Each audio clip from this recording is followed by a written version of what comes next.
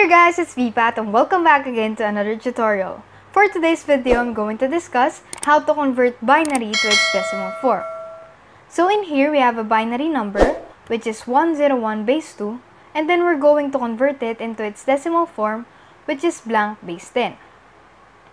So in order to convert, kailangan lang natin matutunan yung dalawang concepts. Yung first concept natin is that kapag sinabi sa binary 1, that would be on, and then pag sinabi naman nating 0, that would be off. Tapos, yung second concept naman natin is kailangan familiar tayo dun sa powers of 2. Pero ano nga ba muna yung mga powers of 2?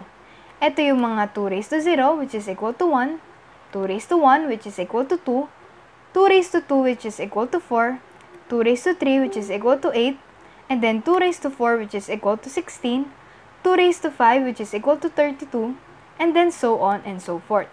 So, huwag kayong mag-alala guys kasi itong mga list of values na to ay i-flash ko naman sa screen habang nagsosolve tayo ng mga examples. So, balikan lang natin yung problem natin kanina, which is this one. Kapag alam na natin yung dalawang concepts na yun, pwede na tayong mag-convert from binary to decimal, okay? So, in here, ito yung given natin na 101 base 2. Ang gagawin lang natin is lahat ng bits na to ay i-raise natin dun sa powers of 2. So, that would be equal to 2 raised to 0, 2 raised to 1, at 2 raised to 2. Okay? So, kailangan lang natin kuhanin yung mga naka-on na bits or yung mga 1, tapos i-add yung mga corresponding values nila. So, in this case, kailangan natin mag-start dito sa pinaka-right. So, since ito ay naka-on, that would be 2 raised to 0, tapos i-add natin siya sa isa pang naka-on na bit, which is this one, which is 2 raised to 2. So, yung 2 raised to 0 ay equal sa 1. I-add natin siya dito sa 2 raised to 2, which is equal to 4. So, ibig sabihin, ang sagot natin dyan would be 5 base 10. So, eto na yung final answer natin. Okay? Alam ko, medyo mahirap siya sa umpisa, but let's try this example para mas matring tayo. So, we have here 101 base 2. So, again guys, dito tayo sa pinaka-right magsisimula. At i-raise natin lahat yung bits na to sa powers of 2. So, that would be 2 raised to 0, 2 raised to 1, and then 2 raised to 2. Okay? Since ang mga naka-on na values ay eto, that would be equal to 2 raised to 0 plus 2 raised to 2. Okay? So, that would be equal to 1 according dito. Tapos, yung 2 raised to 2 is equal to 4 according din dito. Okay?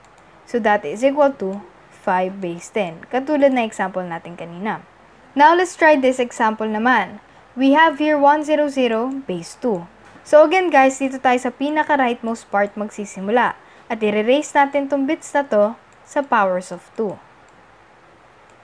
So, as you can see, since ito lang yung naka-on na bit, that would be equal to 2 raised to 2, which is equal to 4 base 10, at yun ay final answer natin. Okay? Now, let's move on to our next example. So, katulad kanina, kailangan natin mag-start ulit sa pinaka-right. Pero instead na ilalagay natin yung 2 raised to 0, 2 raised to 1, and etc., pwede na lang natin gawin na 0, 1, 2, 3, 4. Understandable naman kasi na ito yung mga exponents ng 2 natin, okay? So, pwede na tayo magdire-diretso din ng solve dito. So, in here, since ito ay naka-on, that would be 2 raised to 0, which is equal to 1. So, lalagay na lang natin 1. Tapos, a-add natin siya dito sa naka-on na bit, which is 2 raised to 2, which is 4.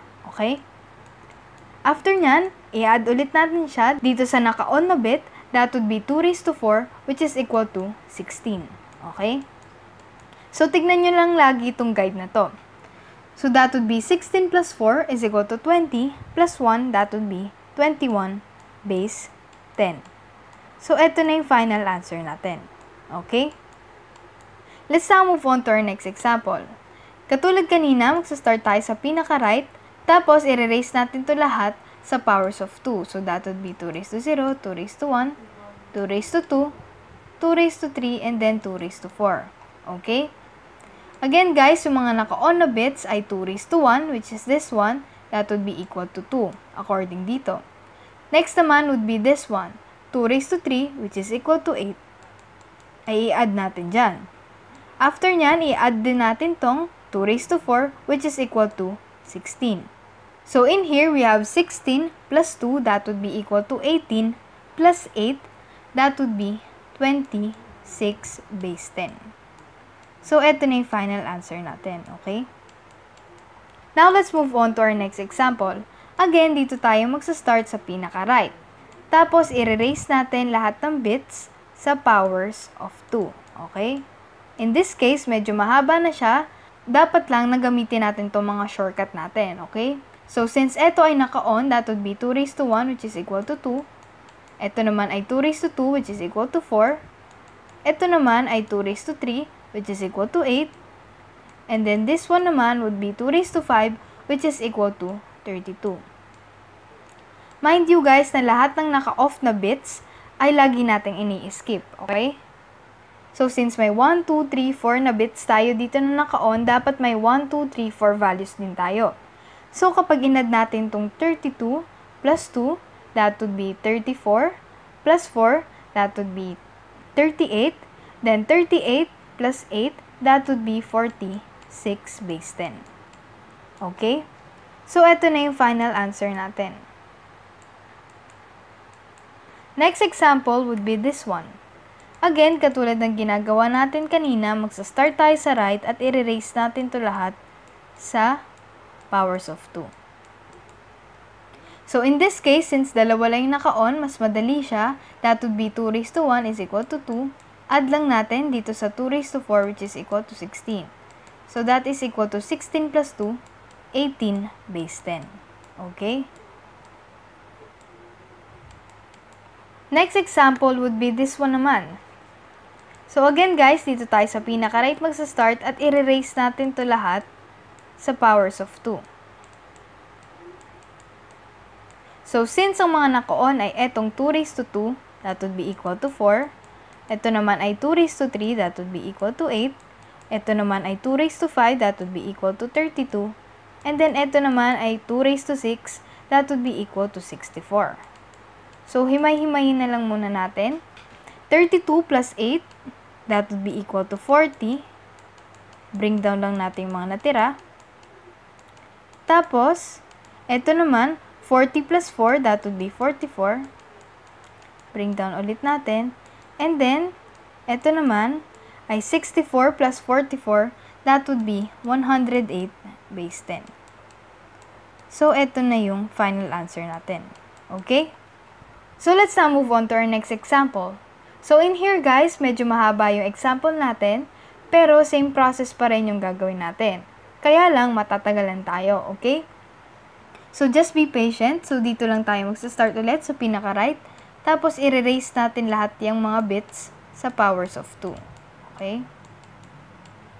After nyan, kukuhanin lang natin yung mga corresponding values ng mga naka-on na bits. So, in here, we have 2 raised to 1, which is equal to 2. Plus lang natin sa 2 raised to 2, which is equal to 4. Plus lang natin dito sa 2 raised to 3, which is equal to 8.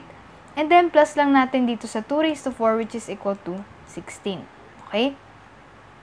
After nyan, ito naman 2 raised to 6 is equal to 64. And then, dito naman, we have 2 raised to 8, which is equal to 256. Ayan naman yung chart. Tapos, we have 2 raised to 9, which is equal to 512, and then 2 raised to 10, which is equal to 1024. So, ayan, medyo mahaba na siya. So, kapag inad lang natin yung mga values na yan, yung 1024 plus 512 plus 256 plus 64 plus 16 plus 8 plus 4 and then plus 2, that would be equal to 1886 base 10. Okay? So, ito yung magiging final answer natin. Mas maganda guys na ma-memorize natin itong mga powers of 2 kasi gamit na gamit natin yan dito sa field natin. Okay? Now, let's move on to our next example. Ayan, medyo mahaba ulit siya. In this case, dito ulit tayo magsa-start sa pinaka-right. So, again, i-erase lang natin lahat yung mga bits sa powers of 2. So, in this case, etong 2 raised to 0 ay equal to 1. Plus, eto naman ay 2 raised to 1 which is equal to 2. 2 raised to 2 which is equal to 4. And then ito ay 2 raised to 6, which is equal to 64.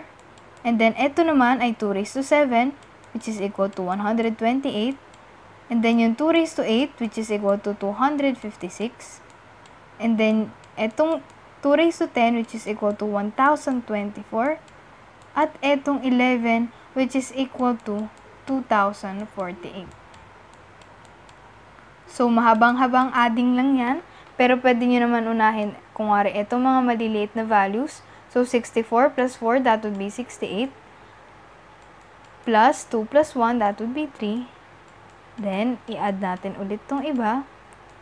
Plus 256. Plus 1024. Plus 2048. So, kapag in-add natin tong values na lahat na yan, ang makukuha nating sagot would be 3, 5, 2, 7, base 10. Okay? So, eto na yung final answer natin. Now, para matest yung understanding natin, para sa topic na to, meron tayong short assessment dito at eto yung mga list of values na pwede nating i-familiarize at i-memorize. Okay? So, make sure na i-comment nyo lang yung mga answers nyo dun sa comment section sa baba. Tapos, ito yung mga questions natin. So, feel free na i-replay yung mga videos na to and then i-pause yung mga videos at i-solve on your own yung mga questions na nandito.